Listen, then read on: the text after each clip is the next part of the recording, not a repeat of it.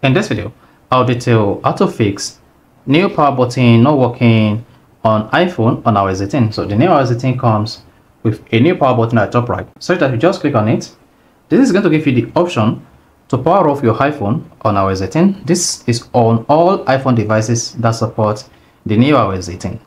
So here, when the beta version was released, you can just click on this like this, and this is going to prompt the option to power off your iPhone. But with the new iOS 18 update, this option has now been removed.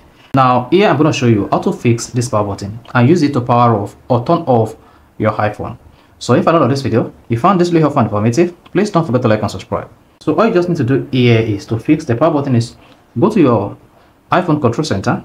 When you swipe down on the control center, just long press, and once you observe haptics from the power button, you'll be prompted to turn off your iPhone. So not just clicking on it like this, you need to click on it until you feel a vibration on your iPhone. So then once the haptic sound comes up, just go ahead and slide to power off your iPhone. So that is how you can easily fix the new iOS 18 power button not working on your iPhone. If you found this video informative, please don't forget to like and subscribe.